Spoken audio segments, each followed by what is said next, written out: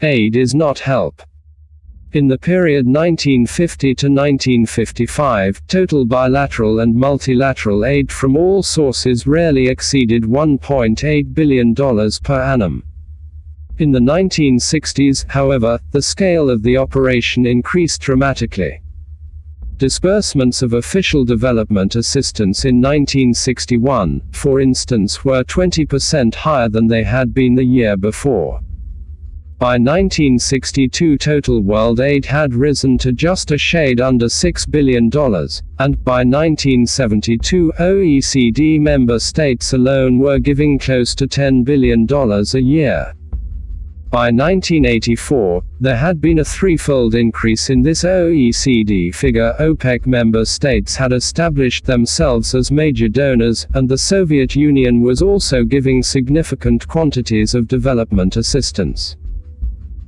Total world aid in 1987 was just over $50 billion, up about 7% on the 1986 figure of $46 billion. One of the remarkable aspects of aid's busy growth is the way in which giving more has, over the passing years, subtly become equated with doing better, indeed with moral virtue. As a result of the activities of pro-aid pressure groups, and of effective public relations by the agencies themselves, increased aid is now a phrase that is used interchangeably with improved aid performance. In almost all diplomatic and economic forums, as the British economist Lord Bower observes, countries giving a higher percentage of the national income in official aid are described as better performers than others giving a smaller percentage. Indeed so. Official development assistance today is a sacred cow which must never be killed, and which preferably must be nurtured.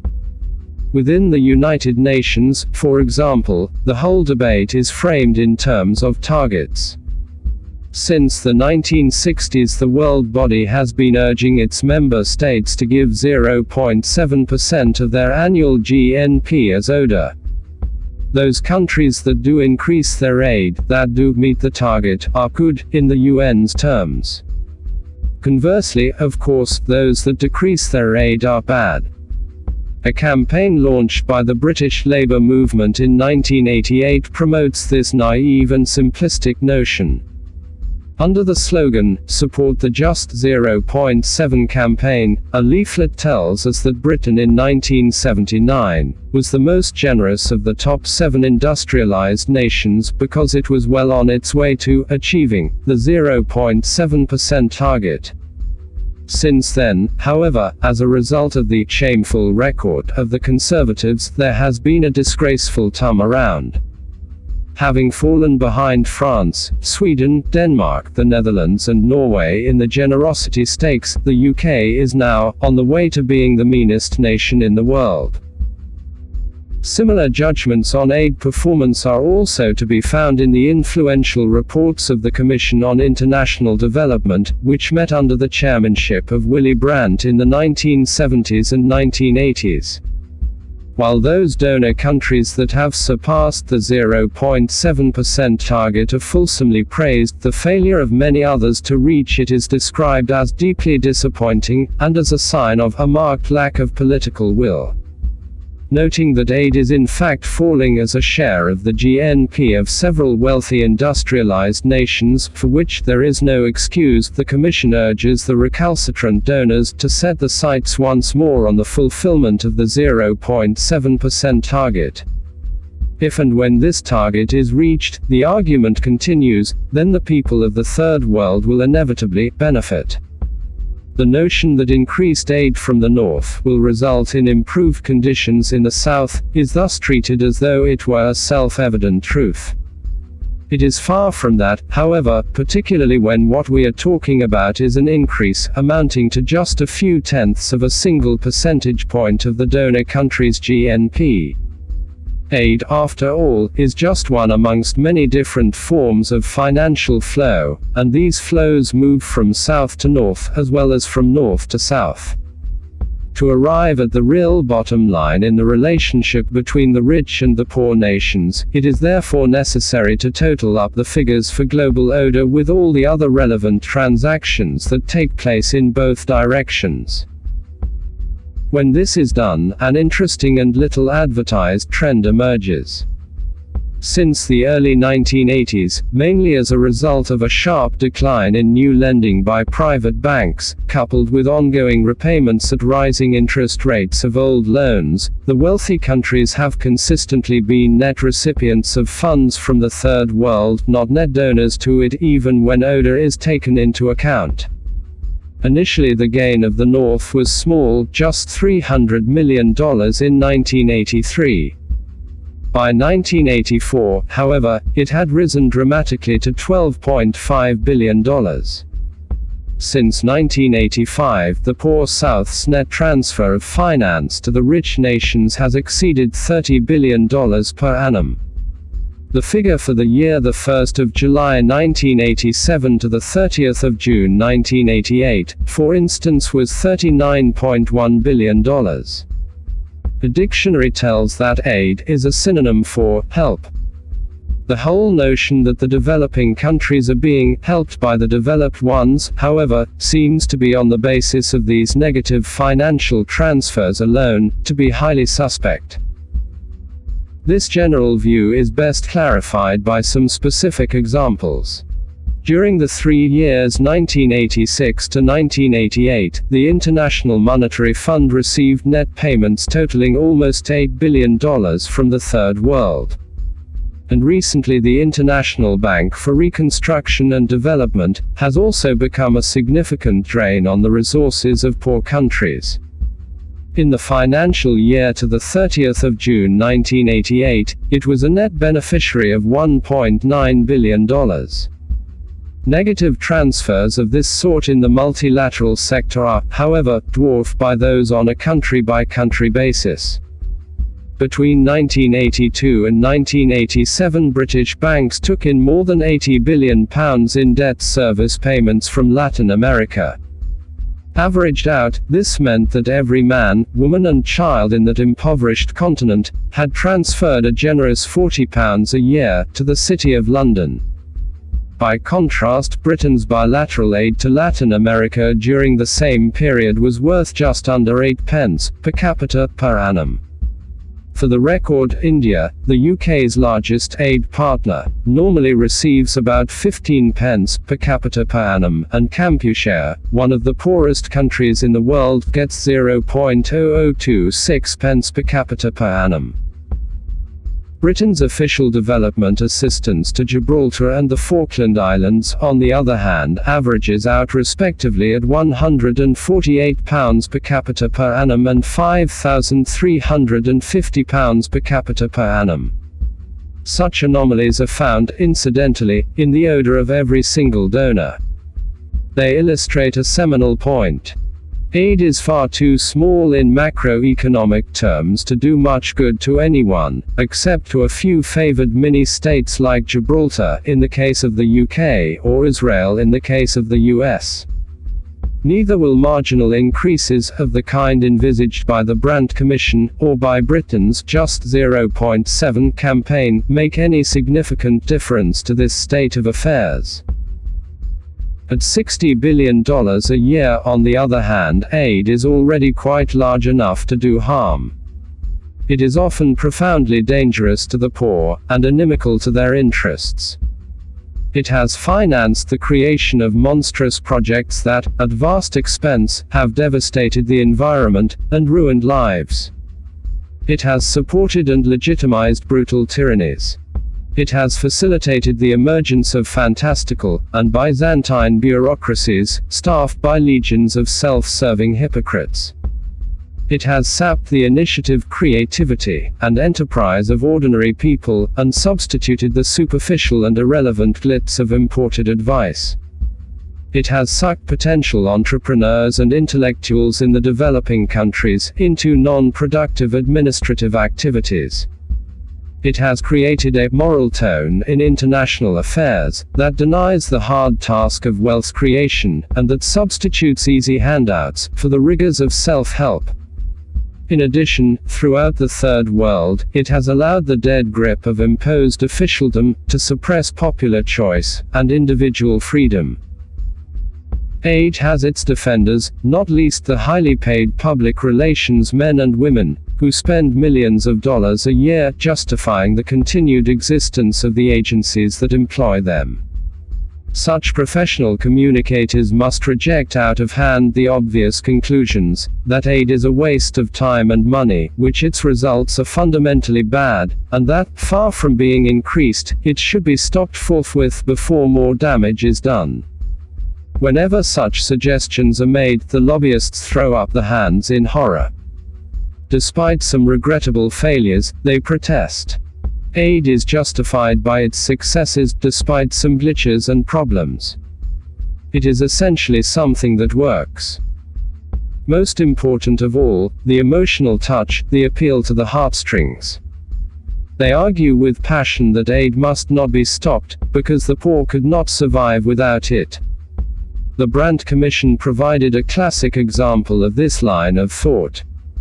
For the poorest countries, it told us flatly in its final report, aid is essential to survival. Such statements, however, patronize and undervalue the people of the poor countries concerned. They are, in addition, logically indefensible, when uttered by those who also want us to believe that aid works. Throughout history and prehistory, all countries everywhere got by perfectly well without any aid at all. Furthermore, in the 1950s, they got by with much less aid than they did, for example, in the 1970s, and were apparently none the worse for the experience. Now, suddenly, at the tail end of almost 50 years of development assistance, we are told that large numbers of these same countries have lost the ability to survive a moment longer, unless they continue to receive ever larger amounts of aid. If this is indeed the case, and if the only measurable impact of all these decades of development has been to turn tenacious survivors into helpless dependents, then it seems beyond dispute that aid does not work. On the other hand, if the statement that aid works is true, then presumably the poor should be in much better shape than they were before they first began to receive it half a century ago. If so, then aid's job should by now be nearly over, and it ought to be possible to begin a gradual withdrawal without hurting anyone. Of course, the ugly reality is that most poor people, in most poor countries, most of the time, never receive or even make contact with aid in any tangible shape or form. Whether it is present or absent, increased or decreased, are thus issues that are simply irrelevant to the ways in which they conduct their daily lives. After the multi-billion-dollar financial flows involved have been shaken through the sieve of overpriced and irrelevant goods that must be bought in the donor countries, filtered again in the deep pockets of hundreds of thousands of foreign experts and aid agency staff, skimmed off by dishonest commission agents, and stolen by corrupt ministers and presidents, there is really very little left to go around. This little, furthermore, is then used thoughtlessly, or maliciously, or irresponsibly by those in power, who have no mandate from the poor, who do not consult with them, and who are utterly indifferent to the fate. Small wonder, then, that the effects of aid are so often vicious and destructive for the most vulnerable members of human society. All this notwithstanding, what is to be said about aid's much vaunted successes? Do they justify a stay of execution for the sacred cow? India was frequently cited as a glowing illustration of what development assistance can achieve. Since independence, its overall economic growth rate had been high and, through the Green Revolution, had transformed itself from a net food importer to a major food exporter. India also was, in the 1980s, the world's 10th largest industrial power. It boasted a complete range of heavy industries, and a burgeoning new technology sector, plus its own space program.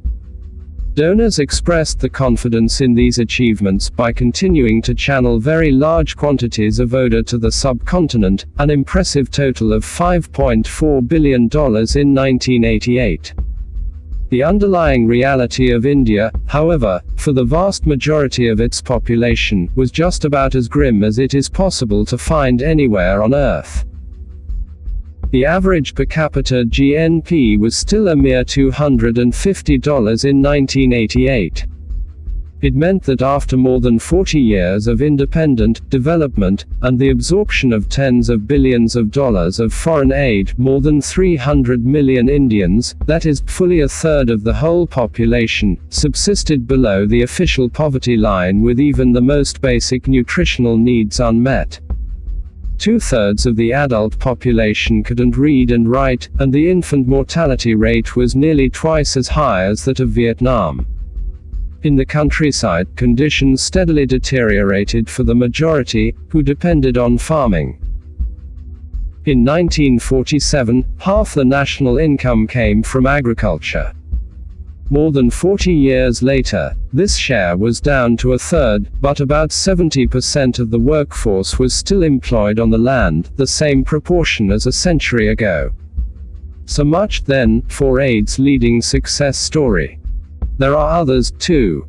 In Africa, for example, one frequently hears that Ivory Coast and Malawi, both with high economic growth rates, represent definitive proof that development assistance is capable of achieving much. Yet the Ivory Coast accumulated a national debt of over $8 billion, which had to be paid by a population of just 10 million, hardly an encouraging prospect for the future. In a similar fashion, Malawi's economic miracle also began to look slightly tarnished when account was taken of the hard facts that faced the poor. This country had the fifth highest infant mortality rate in the world, and only 4% of the adult female population could read and write. Africa contains many lessons for the aid lobby.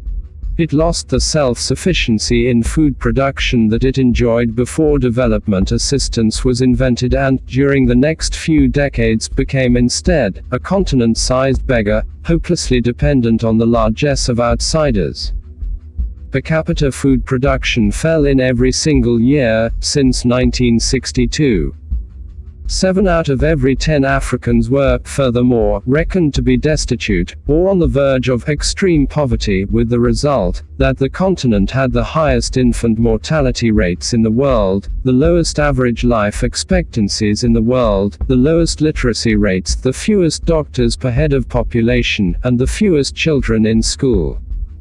Tellingly, during the period 1980 to 1986, when Africa became, by a considerable margin, the world's most aided continent, GDP per capita fell by an average of 3.4% per annum. Outside Africa the story is much the same. Indeed, in the Third World as a whole, while total outstanding debt rose by 10% during 1987–88 to reach $1.21 trillion, that is 39% of GDP, economic growth rates fell from 4.2% to 3.5%. Statistics like these translate, on the ground, into a steady decline in household incomes, and a consequent collapse in the standard of living of the majority of poor people. Thus, in Bangladesh, the infant mortality rate rose from 101 babies per thousand in 1980, to more than 120 per thousand. And, in Bolivia, GDP per capita fell by a third in the same decade. Both Bangladesh and Bolivia were significant recipients of foreign aid. In Nicaragua, by contrast, which had virtually all its aid cut off, since the collapse of the Somoza regime in 1979, things improved noticeably during the I-1980s. Without any of the so-called help that outsiders normally offer, the government of national reconstruction succeeded in reducing illiteracy amongst adult Nicaraguans from 53% to just 13%.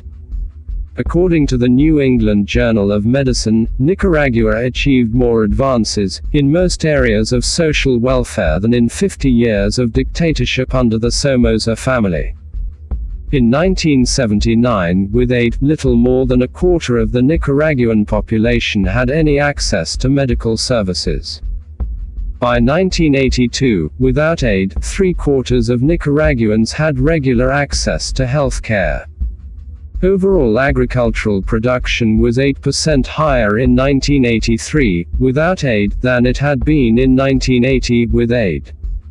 In addition, since aid was withdrawn, Nicaragua's infant mortality rate dropped from 120 per thousand in 1979, to less than 80 per thousand in 1987.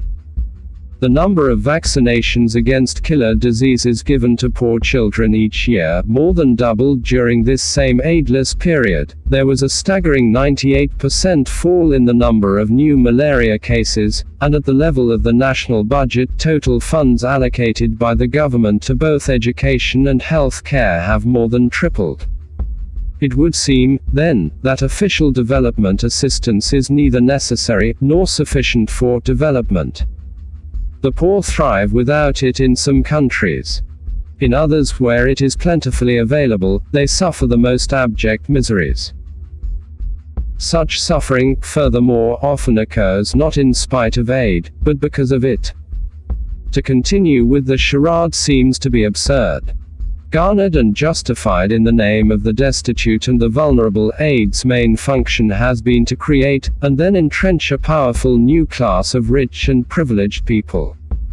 In the notorious club of parasites and hangers-on made up of the United Nations, the World Bank, and the bilateral agencies, it is aid and nothing else, which has provided hundreds of thousands of jobs for the boys, and that has permitted record-breaking standards to be set in self-serving behavior, arrogance, paternalism, moral cowardice and mendacity.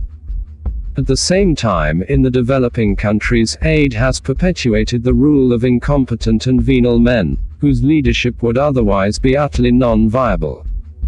It has allowed governments, characterized by historic ignorance, avarice and irresponsibility, to thrive. Last but not least, it has condoned, and in some cases, facilitated, the most consistent and grievous abuses of human rights that have occurred anywhere in the world since the Dark Ages. In these times of the 21st century, the time has come for the lords of poverty to depart. Their ouster can only be achieved, however, by stopping development assistance in its present form, something that might prove to be in the best interests both of the taxpayers of the rich countries and the poor of the South. Perhaps when the middlemen of the aid industry have been shut out, it will become possible for people to rediscover ways to help one another directly according to the needs and aspirations as they themselves define them, in line with priorities that they themselves have set, and guided by their own agendas.